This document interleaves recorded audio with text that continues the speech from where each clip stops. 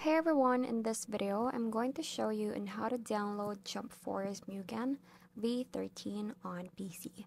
So first thing you have to do is just search it on your browser.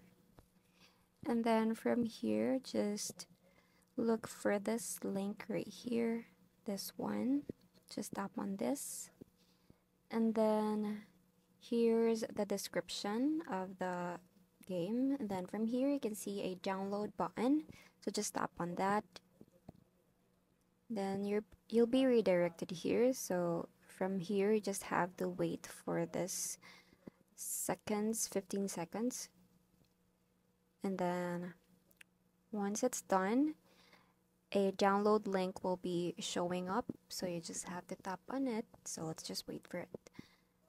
Here we go, so just tap on this one, then it'll redirect you to another page. So here's the step. Just wait for 5 seconds, and then there will be a button.